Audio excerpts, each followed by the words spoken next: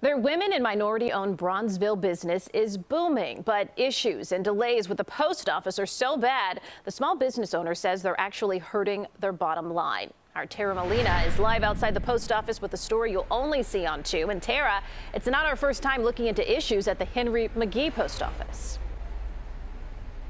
Erica, far from it. We've investigated issues right here for more than a year now, and they're issues that local business owner Story told us she's not seeing in other parts of the city. Nestled in Boxville in the Bronzeville neighborhood, you'll find Stovient Creative's brand new brick and mortar space. My partner Tovi Kali makes this product. Started during the pandemic, each of their products, like their well-known cranberry sauce, has a personal story. It reminds me a lot of my mom.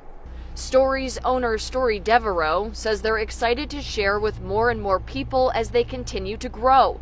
But she says something is prohibiting that growth. And of all the challenges a small business is up against in 2021, theirs? Shipping is a big problem. The local post office. The line is usually wrapped around, you're waiting.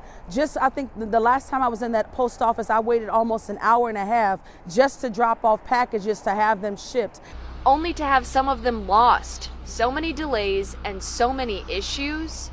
I don't want to use that post office under any circumstances, and it's a shame that we have to leave the area just to get something done. Forced to turn to other, more expensive national carriers with issues of their own right now. We've been tracking issues with USPS and specifically this post office for more than a year now. Staffing issues, long lines, delayed and missing mail. So what's the deal? We asked USPS. A spokesperson told me they are, quote, unaware of any ongoing issues at the Henry McGee station. So we checked in with Congressman Bobby Rush's office, outspoken about issues here in the past. They told us they're monitoring issues with postal delays a top priority. Story's message to USPS? I think Chicagoans in the Bronzeville area are pretty much tired of all of the excuses. Just do your job. Congressman Rush's office told us while they aren't hearing as many complaints about this post office right now, they do know that seasonal delays are an issue. We put information on how you can reach them if you're having problems at home or at USPS. All of that is in the story on our website right now.